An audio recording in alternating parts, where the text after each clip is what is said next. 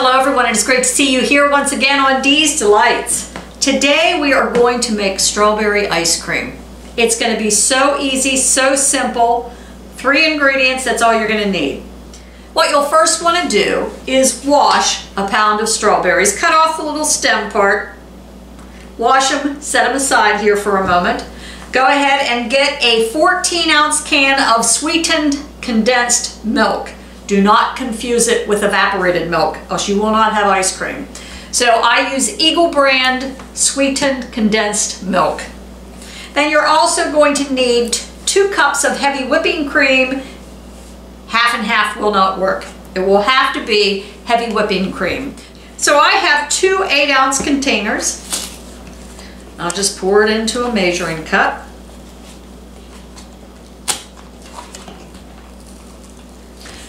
I can't get it open.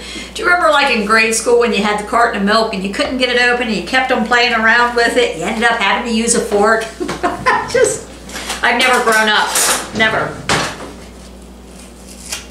I got it now. I got it. I'm going to do it. Okay, so there is 2 cups of heavy whipping cream. What you're going to want to do is also have a masher, because we're going to mash up our strawberries and set them aside. So I'll put them in there. I think maybe a $3 masher. I can't remember what I paid for this. Oh, the lovely sound of squishing strawberries. You want to mash them up so you get little bite-sized chunks. You don't want to eat a whole strawberry in your ice cream. Now, I have it all mashed up and you want to keep the juices. So just let everything as it is. I'm going to use a hand mixer. You can also use a stand mixer. But in a large bowl, you're to add the heavy whipping cream and the condensed milk. And there again, you can tell the difference of condensed versus evaporated. Condensed is real thick. What we're going to want to do is whip this up. It might take a few minutes to get it till it has stiff peaks.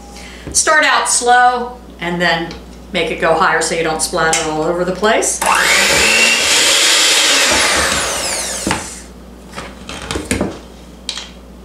Mine took about 6 minutes. It started to get thick. You'll notice a difference in the texture. It's no longer much of a liquid. It kind of hangs onto the beater. Next it says, pour the mashed strawberries into the mixture and gently fold until combined. It says for a brighter pink color, add a few drops of red food coloring. I'm going to add about 4. That way people know they're eating strawberry ice cream. And then pour the whipped mixture into a freezer-safe container. Anytime I've made ice cream like this, I pour it into a loaf pan. And then I cover it with aluminum foil. And it fits perfectly in a 9x5 loaf pan.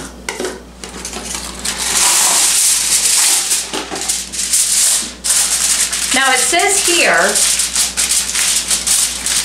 you're to cover and freeze for about 4 to 5 hours, but in 3 to 4 hours, you'll have a soft serve type ice cream.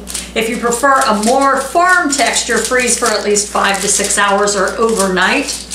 Now, the longer this freezes, the more solid it will get. So after a day or 2, you may want to let it sit out on your counter before you try to serve it. I'm going to try this afternoon. It's about 10:30 in the morning, so I'll see you maybe about 3 o'clock and we'll see what we got. It's been almost 5 hours. The center is still needs to freeze, but the outer edges, they're getting nice and firm. It says this has 8 servings and each serving would have 383 calories. Well, I'll tell you what, this serving is probably about half a serving. I'm going to put the rest back in the freezer because it's going to take this probably overnight to freeze solid the whole way through. It's nice and creamy. Yes, that's very good. Very good. Now remember, the longer it freezes, the harder it will get. So after 24 hours, I'm just not sure how hard it's going to get. I'll let you know on the screen. Yeah, it's good. May want to smush your strawberries a little thinner than what I had, but I think you'll like it. It's easy, it's quick. So thanks for joining me here once again on Dee's Delights, and I hope you have a great week, everyone. See you soon.